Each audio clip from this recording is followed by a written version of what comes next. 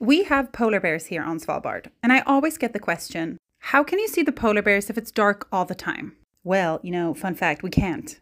Even though we have really good headlights and I have a dog with me, it's going to be super hard to spot one.